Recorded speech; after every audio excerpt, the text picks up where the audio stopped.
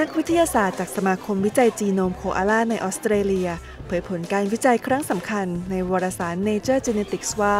ได้ประสบความสำเร็จในการทำแผนที่พันธุกรรมของโคอาลาอย่างสมบูรณ์ซึ่งจะช่วยลดอัตราเสี่ยงที่โคอาลาจะสูญพันธุ์ลงได้ไม่น้อย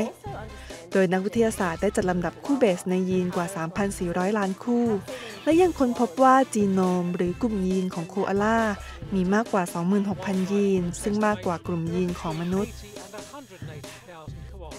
We sequenced the genome so that we could use it for conservation. And once the genome has been sequenced, you can use it for all sorts of applications. If you think about how the human genome has been sequenced, that was 20 years ago, but the applications have come along in leaps and bounds to the point where we can have our own genome sequence these days and have medicine tailor-made to suit us at the genomic level. That would be a wonderful long-term goal for the koala, so we can not only understand the diversity of the populations which we need to maintain for conservation, but also understand the genes of each individual koala and how they respond to disease. Perhaps even individual koalas have different tree preferences and that might be reflected in their genome.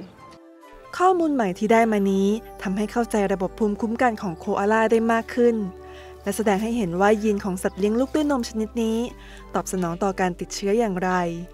นอกจากนั้นยังช่วยให้เข้าใจความหลากหลายของประชากรโคอาลาทั่วออสเตรเลียได้อีกด้วยซึ่งอาจนำมาต่อยอดในการพัฒนายาปฏิชีวนะสำหรับมนุษย์ได้ในอนาคต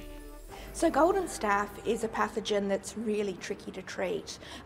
A lot of the antibiotics that we have on the market now no longer work,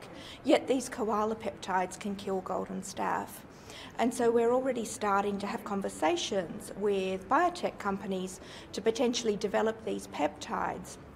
And wouldn't it be fantastic if our next antibiotics came out of the koala's pouch?โคอาลาได้รับการจัดอันดับให้เป็นสัตว์เสี่ยงสูญพันธุ์ภายใต้กฎหมายอนุรักษ์สิ่งแวดล้อมและปกป้องความหลากหลายทางชีวภาพของออสเตรเลียในปี 2012